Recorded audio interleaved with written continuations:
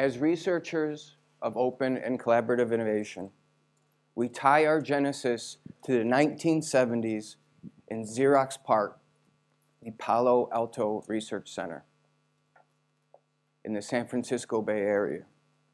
We believe it is through Xerox PARC and their internally created ideas and developed ideas that were commercialized elsewhere in another firm that is the roots and source of our history. But the problem is, that's only part of the open and collaborative innovation story. It's an important part, but it overlooks the forward-thinking individuals that inspired these scientists at Xerox PARC. And my hope is through an inquiry into the past, we build a better understanding about open and collaborative innovation of today and where we're going in the future. Because I believe if we understand our past and where we came from, we will be a lot more mindful of the technology, structures, models, and leaders that will drive innovation in the future. So my thesis is that our origin may not be found in a group of scientists meddling with vacuum tubes and semiconductors, but may go much deeper. Something that has touched us all. A phenomenon that inspired those scientists at Xerox PARC, the many companies that went public that were spun out of Xerox PARC, and the technology companies of today that practice open and collaborative innovation. Join me in a story of collaboration and innovation about a group of ridiculously forward-thinking musicians who almost single-handedly invented the future we live in today. A story of community, a story of experimenting, a story of sharing, and a story about how the most famous jam band in history, the Grateful Dead, influenced the practice of open and collaborative innovation. Will you join me in a long, strange trip? Music has influenced our culture. If it's Bob Dylan's song, "The times are changing," which echoed the idea of the outdated practice of segregation and of oppression. Music has influenced our morals. If it's Bob Marley and the Wailers song, "My belly full, but we still hungry," which warns us of the danger of letting a nation's poor go hungry. Music also influences our emotions. If it's John Lennon's famous song, "Imagine," which conveys a message of world peace. Music has even influenced how we innovate. And it is the jam band, the Grateful Dead, which has socially influenced the practice of open and collaborative innovation. But connecting music to innovation isn't new, and it goes back to the music genre of jazz. And it is the music genre of jazz that has been tied to many and several management constructs in the literature. Several constructs include strategic decision-making, organizational creativity, and organizational learning. Several more are listed above. But it is the music genre of jazz that has dominated and shaped our understanding of organizational innovation. This is evident with more than 2,600 citations in the famous Jazz Improvisation Special Edition in the Org Science Journal. There it was compared to and used as a lens to understand product innovation, organizational learning, and structure.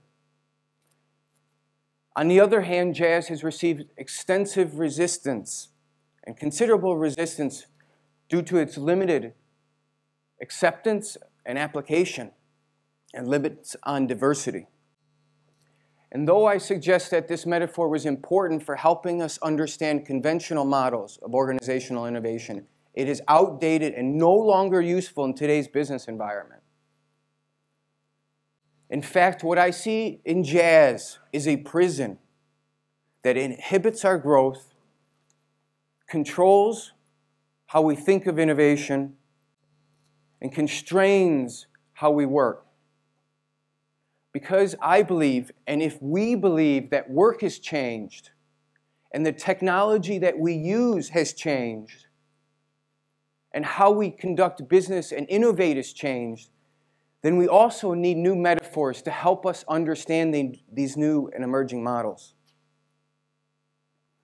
And as a researcher of open and collaborative innovation, I refuse to accept jazz as our future. This is why I've set out to investigate innovation jams at IBM and to choose a different method and approach to reshaping our understanding of open and collaborative innovation, and to push forward with this agenda. And it is through my research with IBM and their Innovation Jam platform that I propose this new metaphor, the metaphor of the jam band, that parallels with open and collaborative innovation. So what is a jam band? Certainly it's a musical group, but it enacts certain characteristics that can be characterized with the idea of improvisation, experimentation, that helps speed up the pace of innovation. It draws from a wide spectrum of musical traditions, combines several and various forms. It's not bound by any single music genre, the constraints in creating music or new forms. And it's associated with influencing change, sense of community, collaboration, and sharing. Beyond incorporating aspects of jazz, a jam band employs a toolbox of music genres. These include blues, reggae, funk, rock, bluegrass, and psychedelia. And it is the context of the music industry and the case study of the Grateful Dead that helps us view innovation through this jam band lens. And there's four main themes that help us in this investigation. One, the context of co-creating community. Two, sharing of intellectual property, experimenting and problem solving. And lastly, creating new business models. When we compare concepts of innovation to the music genre of jazz and a jam band, we find parallels, each related to different schools of thought or paradigms of innovation. It is here where we can see maybe jazz is tied to more closed models, and this jam band genre is embodying the essence of more open approaches or open and collaborative models of innovation. Such concepts may include this co-creative nature to community and this open and sharing of intellectual property. Formed in the San Francisco Bay Area in the early 1960s, the Grateful Dead, the most famous jam band in history, inspired its audience for 30 years. But today, their legacy continues, but it is their innovative approach to their music and their business that helps us inform us about this open and collaborative innovation. And here is how. The Grateful Dead embody this co-creative nature through allowing users or user innovation and its fans, also known as Deadheads, to co-create with the band. This includes its fans archiving shows, tracking set lists, naming songs, creating the shared context at this event and music venue. They even created a mailing and distribution network that they sent out for news and ticketing. And it was through this distribution network that the band forged this two-way communication with the audience or the Deadheads and the band themselves. The band listened band listened to their fans, and the fans listened to them and shared their ideas. And one way they did this was creating a 50-tune list called the Grateful Dead Anthology. And it was the Grateful Dead fans that offered and suggested that list or list of songs and edited them and distributed them. And this was an example of the Grateful Dead listening to their fans. Moreover, it was through this user innovation, fans influenced which music venues that the Grateful Dead went to, which ones to avoid, and even to the level of detail of which halls or theaters had bad acoustics and the band shouldn't attend to or go to. What was unique about the Deadheads, they were self-organizing and self-governing. At shows and even outside, they would police themselves outside of these sprung-up communities that evolved, where there were bazaars, selling merchandise, and a whole bunch of other recreational activities. This area was known as Shakedown Street, very famous because of this collaborative nature. This represented the blurring between the band and its audience, represented in this image above.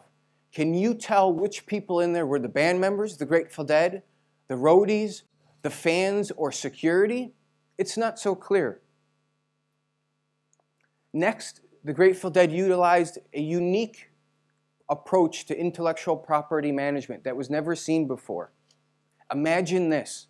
They allowed their fans and invited their fans to come, bring equipment, and record their live shows. These people were known as tapers. They went to an extent that they would even plug into the sound system for a better live recording. Once they recorded these live versions, they would share them freely with other Deadheads and fans, reminiscent of today's freemium model that technology companies are employing. We can think of many, Pandora or Spotify, where they offer a product or service for free. Next, today, just on archive.org, there's more than 11,000 live recorded shows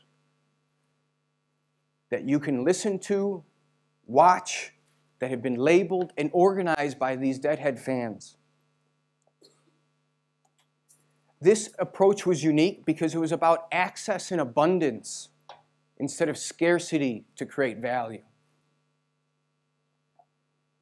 Next, the Grateful Dead were pioneers of experimenting for problem solving and embodied this do-it-yourself approach to this problem solving. Because the Grateful Dead grew from small music venues with only thousands of people to about several hundred thousand, they needed a different sound system or a PA system. So they created their own wall of sound, which included 604 speakers that they created, that traveled with them from show to show, concert to concert, nation to nation. There was no PA system that they could just purchase off the shelf, so they had to create one. Other forms of experimenting including developing their own record label and building recording knowledge, and even having the Deadheads as early adapters to peer-to-peer learning, forms of the Usenet and ApartNet, early forms of the internet. Next, the Deadheads and the Grateful Dead turned the music industry upside down. They didn't rely on the traditional sales of records, but on touring and ticket sales in these live concerts. Without a top 10 hit up until 1987, the Grateful Dead played in more than 2,300 live shows and produced more than 36,000 songs, making sure that no show was ever the same experience. Complementing this touring approach model, the Dead became leaders in commercialization of merchandise not seen before. They even created their own merchandise division and sent out their Grateful Dead Almanac filled with non-music related products to 140,000 people quarterly, driving sales of up to 45 million per year.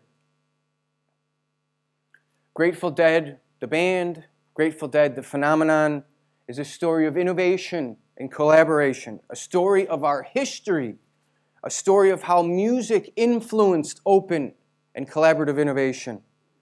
And though our research paradigm is relatively new in the academic literature, researchers and practitioners of open and collaborative innovation may find great insight into looking into our past to discover where we'll be going in the future. And in the famous words of the lead singer and guitarist Jerry Garcia of the Grateful Dead, what a long, strange trip it has been.